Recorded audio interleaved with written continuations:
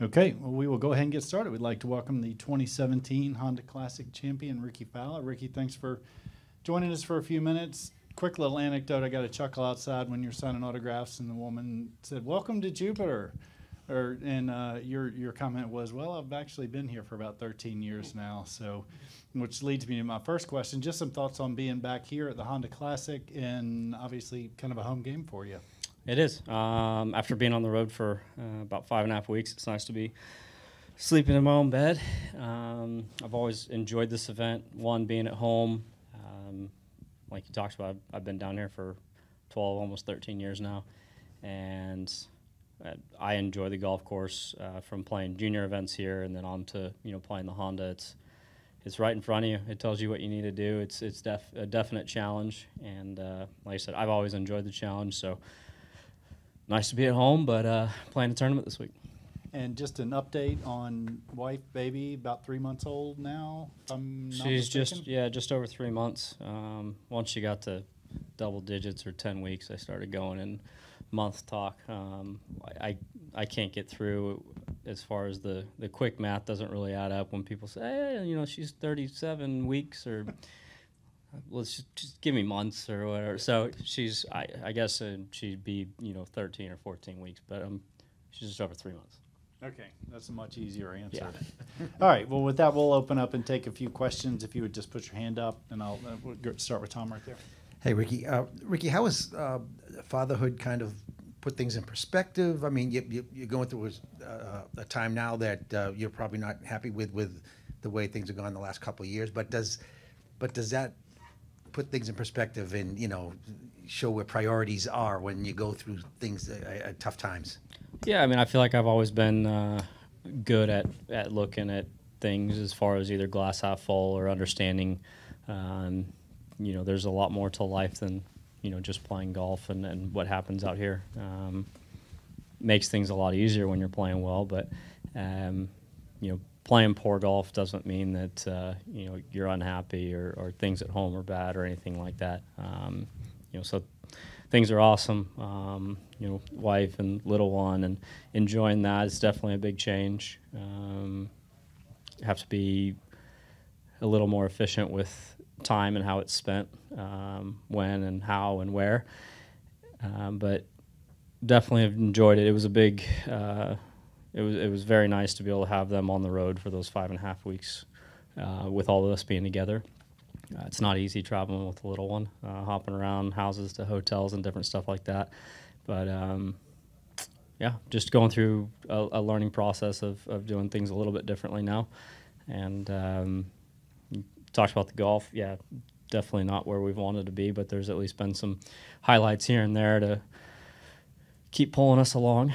I'm excited about this week. I'm starting to feel a little more comfortable with some stuff. A couple weeks ago, I had to work on some big grip changes. I was getting into a very weak position, needed to strengthen that and get away or into a better spot. So that was more of a mental battle, trusting that and moving forward. So yeah, it's like I said earlier, it's nice to be home, sleeping in your own bed, and teeing it up at a place where I've had success. Rickie, Brooks was saying he likes a course that challenges you and is more around par than you're winning at 20 under, 25. Where do you stand on a difficult course where you're sort of grinding more than everyone's birdieing every hole? I would much prefer the grind and scores not being as low, but typically Riv's not a course that scores are that low, and it's not like it played that easy, but Joaquin decided to drive it really well, hit his irons nicely, make some putts, and get up and down when he missed greens, and that's how you win at Riv. The same thing can happen at a course like this, but typically it's not a golf course where guys really run away and shoot very low. Sometimes you'll see someone get off to a hot start for 2 days, but typically doesn't really run much on the weekends, or the score doesn't really keep going further under par. But it's just a good test. It tests you off the tee, second shots or approach shots. It's not like you have a bunch of scoring opportunities with par fives. It kind of just, it'll wear you down. you know, if you kind of get going the wrong direction. But like Brooks was talking about, when you take it on the right way, it's a fun challenge. It tests you in kind of all aspects of your game, and especially when you have the standard 10 to 15 mile an hour wind, it's all you want. Back corner here, then back corner here. Me first. Yeah, go ahead. Hey, Ricky.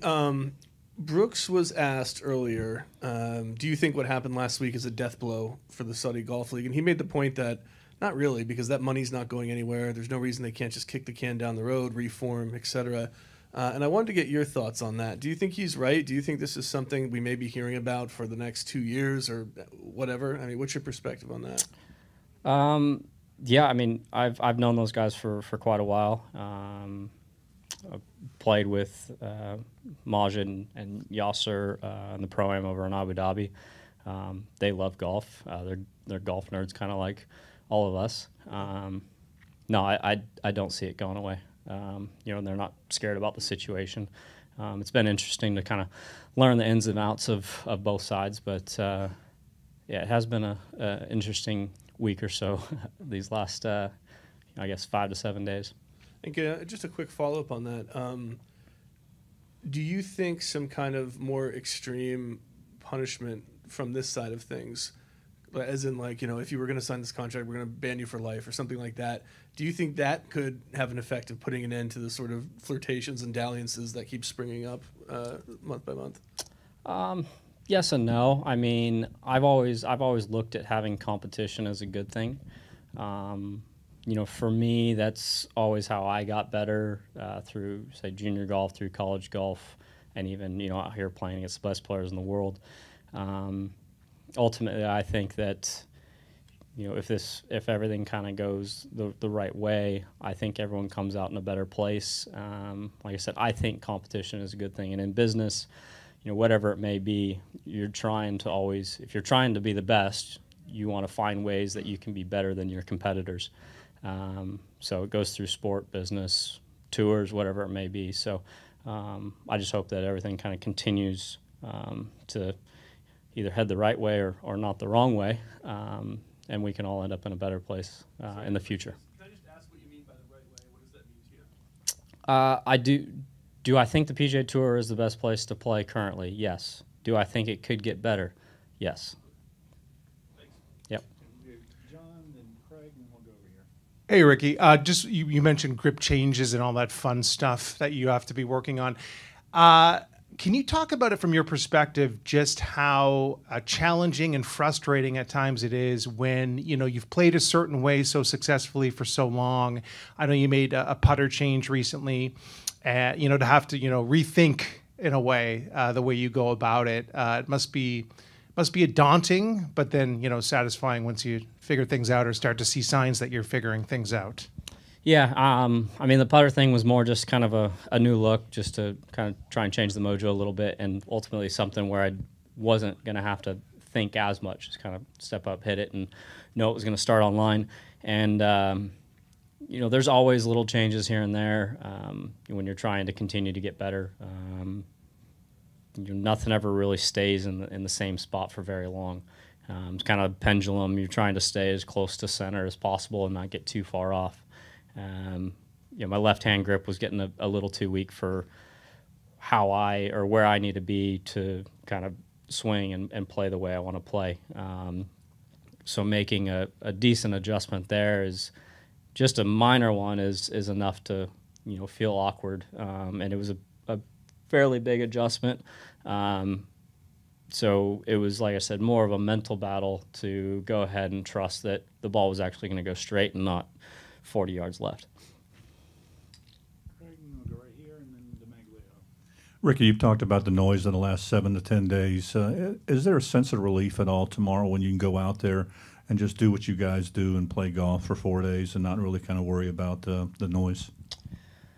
Yeah, in a way. I mean, it's around, like we talked about. I don't necessarily think it's going away. But at the same time, yeah, Thursday through Sunday is typically our, as players, where you just get to go what you love to do and go play and compete.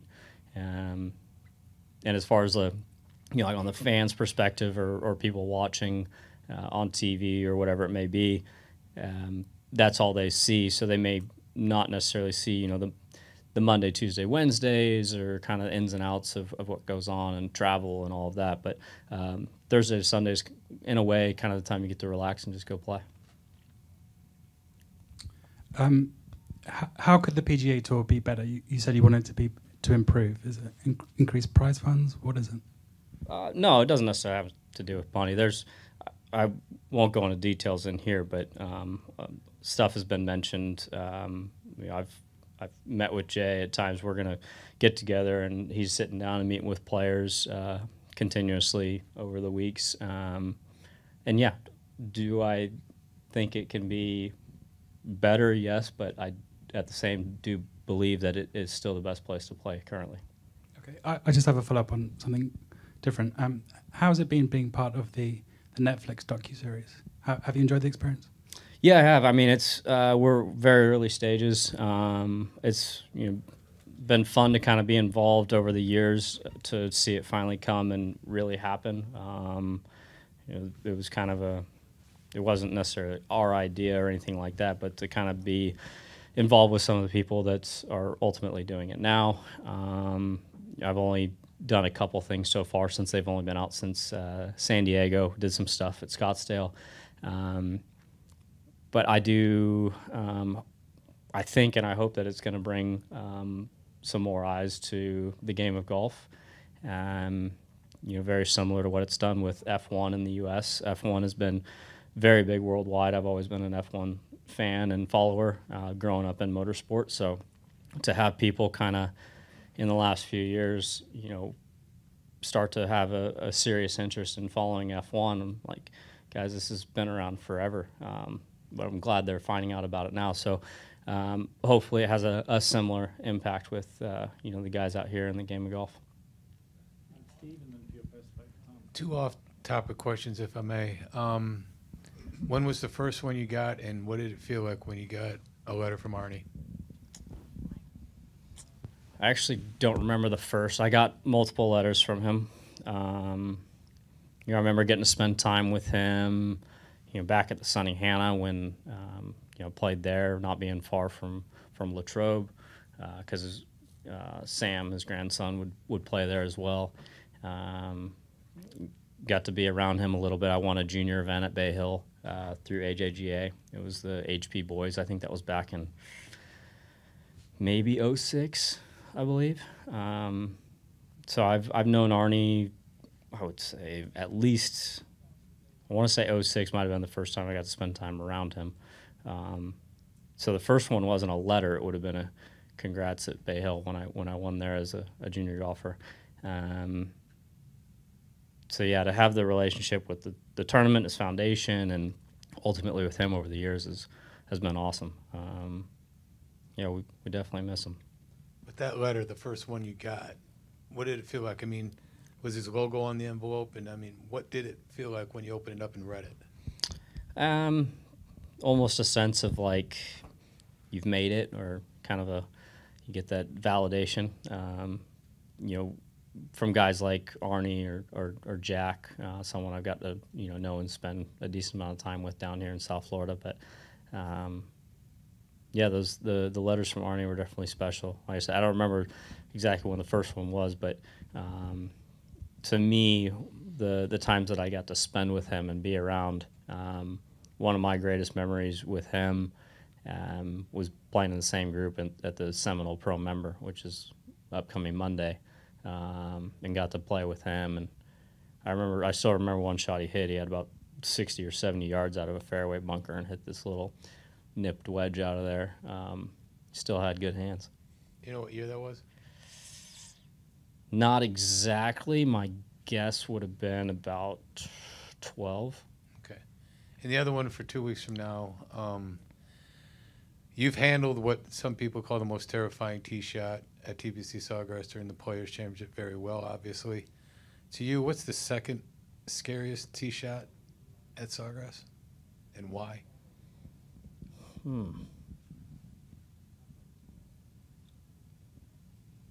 Second scariest. I mean, probably say 17. just because. Oh, that's the scariest. Oh, I thought we were going 18. That's the scariest. Okay. I'd almost say that 18 maybe the. I mean, it's a toss-up. 18's a harder tee shot. 17 may be more scary because that it's fairly easy.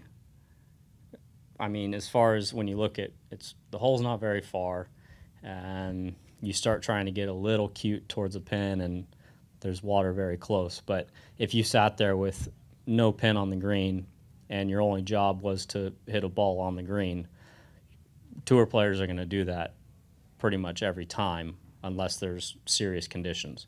If you were to stand on 18T and your only job was to hit it in the fairway, that's still not an easy thing to do, standing on that tee. So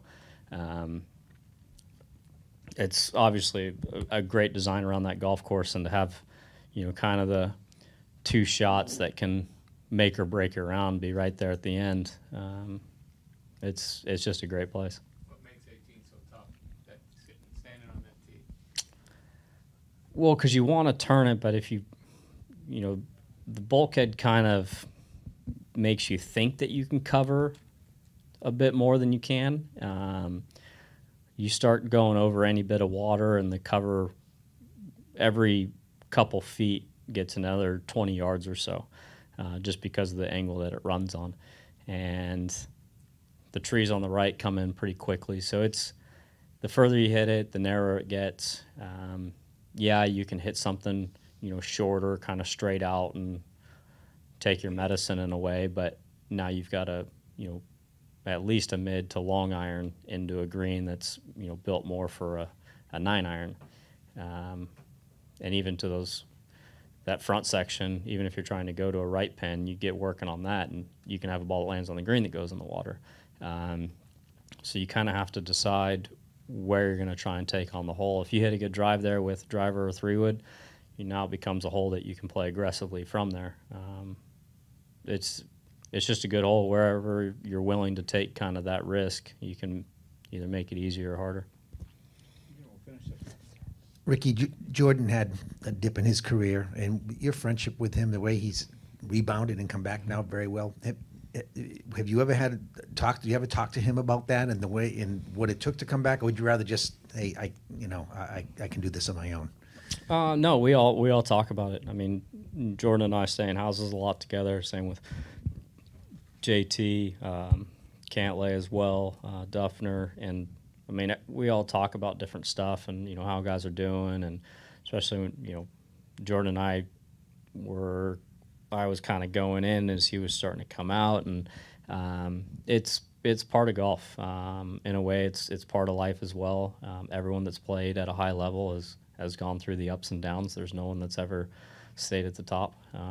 It's part of it. So I'm clawing my way out. I would have liked it to have happened a little sooner than it has, but being there with your friends that have gone through it or going through it together, I know they have my back. I've always had their back, and makes it a lot easier when you have people on your side. Okay, quick last one for Shane. Opposite question. Rickie, you seem really well liked out here, but Drive to Survive, there's always a feud going on. So if you had to have one fake feud with another player out here, who would you pick? I'm going to pick Harry Higgs. He came over for dinner last night. Well, I invited him, but I think it'd just be fun. You should play that up when next time they interview. We could. Or Joel. I mean, Joel's been pretty big on there so far. But no, there's so many great guys out here, and it's going to be fun to kind of see their personalities come through, and people get to see people away from what they just see Thursday through Sunday and just tournament golf and what the camera shows. There's, like I said, there a lot of amazing people, plenty of characters, plenty of personalities. So I'm sure that'll all kind of come through as time goes. All right, Rickie, thank you for your time.